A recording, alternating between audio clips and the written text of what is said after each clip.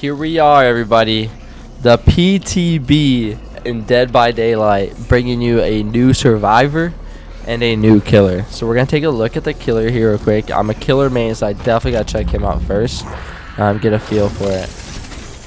So let's just go straight into his stuff. So genetic limits. His first perk, when a survivor finishes the healing action, they suffer from the exhausted status effect for 24 seconds is the first level. I believe it goes up to 36 seconds if I remember correctly. So it's just going to make it a lot harder for them to get away. So if you're pushing them and they finish off the heal, it's just going to make it harder. They're not going to have that dead hard. They're not going to have lithe. They're not going to have sprint burst, stuff like that. So those meta perks aren't really going to be used right there or be useful for them. And then forced hesitation. When a survivor is put into a dying state by any means, all other survivors standing within a 16-meter range around them suffer the hindered status effect for 10 seconds. Reduces their movement speed by 15%. So then it goes on a cooldown for 60 seconds. So that definitely helps as well.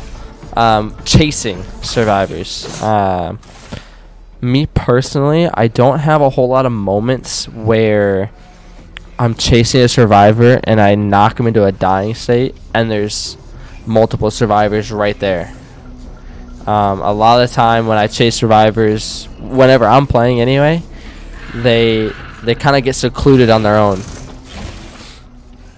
I've played with a couple groups of people that split off, and then once I pick the survivor up, then they start body blocking with all three of them. And then that makes it really hard for me. So maybe that will help out a little bit. I don't see that being great for me. For other people maybe, but for me not really. Machine learning. So this is a little bit different. So while this is active, after damage a generator, this perk activates. And while this is active, the next generator you damage will be compromised until it is completed. The generator is then highlighted in yellow so you know where it's at. And then when that compromised generator is completed, you become undetectable and gain 7% haste for 20 seconds. And then it deactivates. And now if you damage a generator while another generator is compromised, the compromised generator becomes the last one that you just damaged. So it will transfer from one to the next. It's not going to stay with all of them. So that could be really cool. Depending on how his perks or how his ability works for like the teleportation part and how easy it is to teleport with him. I haven't used him yet, so I really don't know. I've seen people use them where they put up the biopods and they can teleport to everybody. Some people have been really good with them already, so I'd like to see and how it progresses once it actually comes to the full game, if this stays where it's at and whatnot. But that could be really good. Down towards like later games and stuff like that. Now let's go and let's look at his ability. So it's called quantum instantiation or instantiation. Correct me if I'm wrong. Now what happens is he can shoot and spawn biopods around the map. The biopods attached to any vertical surface. And now you can control each biopod remotely and then look through it. So it's a camera. Essentially, and then you can tag survivors inside of it, affecting them with a slipstream. Now when those survivors are slipstreamed, the singularity can then teleport next to the slipstream survivor by using the biopods to tag them or by shooting them. Now when a slipstream survivor is in proximity to another survivor, the slipstream then spreads across them. It's like a disease pretty much. Now, he has a special state called overclock mode. After a successful slipstream teleport, he enters overclock mode, allowing him to destroy pallets and walls faster, vault windows faster, and he won't be stunned by any pallets. Now, attempts to stun the pallet just remove that overclock, and they just temporarily slow him down a little bit. So it's kind of like he has enduring on for those pallets and Spirit Fury, so that way he just doesn't have to worry about it at all. You know, I mean, breaking the walls pallets faster is good. I'd like to see how the vaulting speed, how much faster he is at vaulting.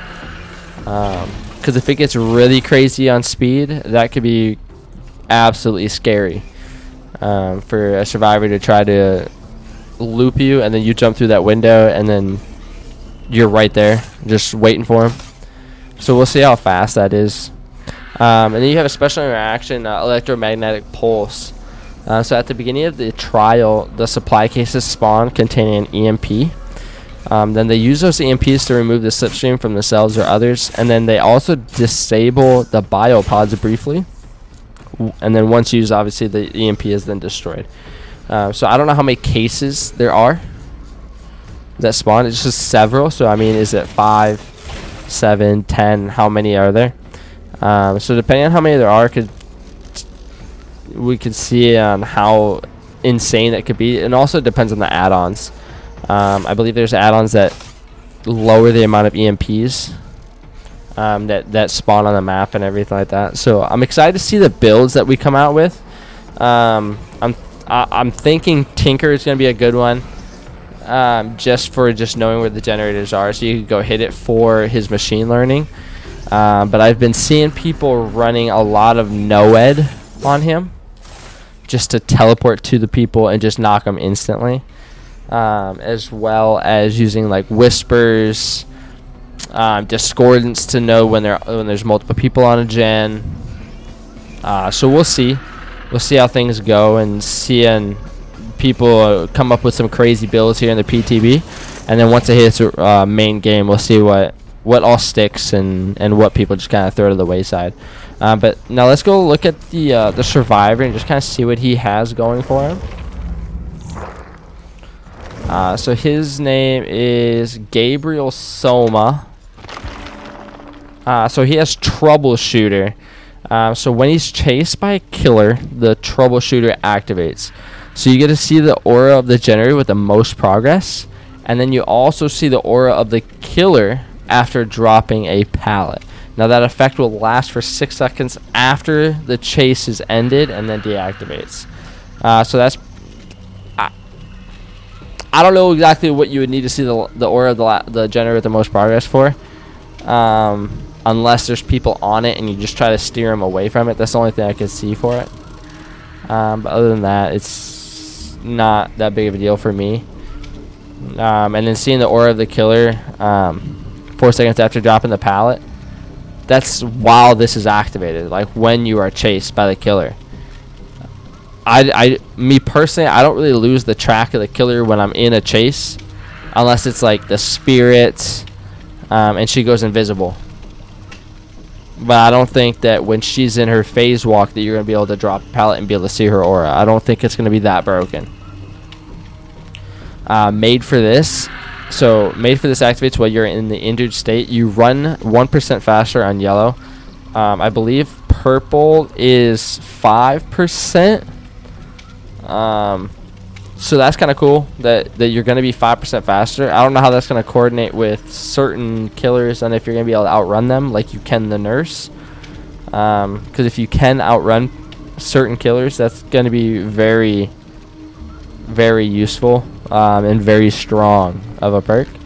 And then after you finish healing another survivor, you gain the endurance effect for 6 seconds. So now you can't use it when you're suffering from exhaustion, but it doesn't cause exhausted. Okay, so if you use Dead Hard, if you use Sprint Burst, you just use Lithe or something like that, you won't be able to use this perk. But you can use it and then not go into that exhausted effect.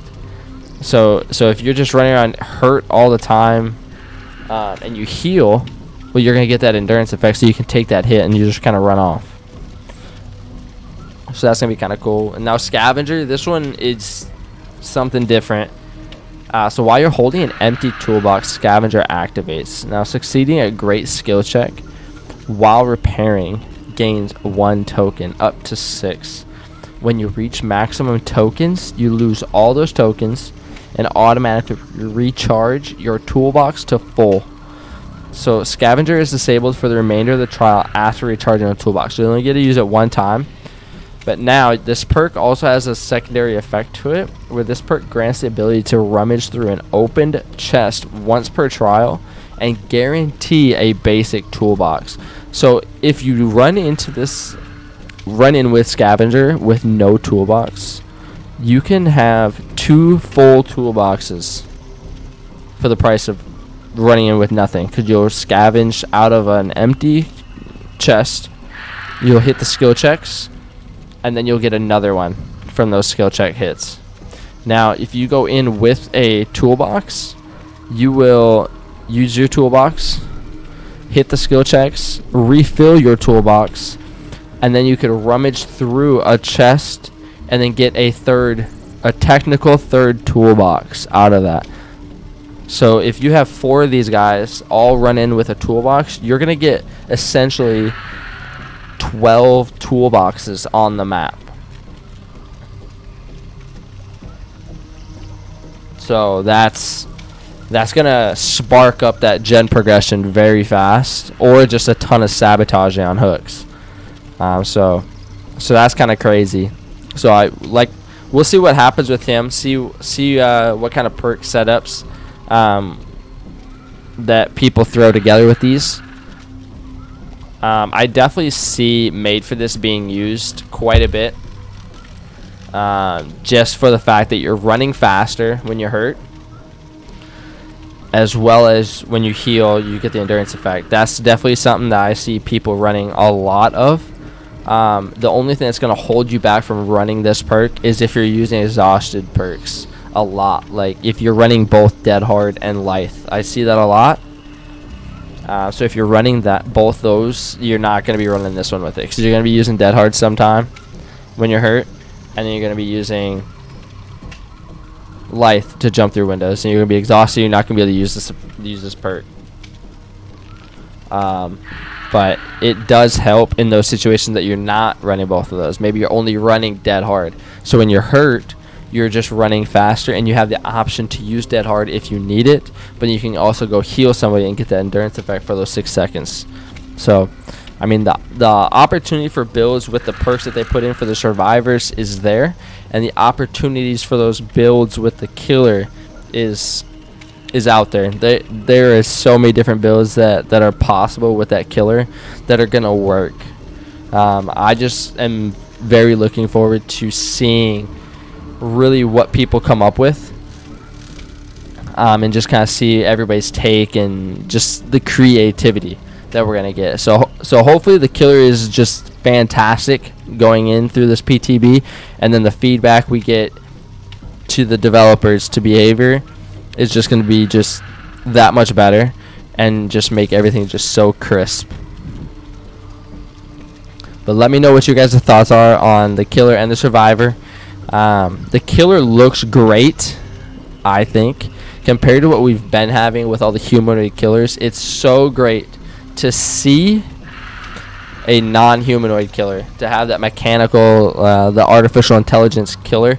It's a great sight to see.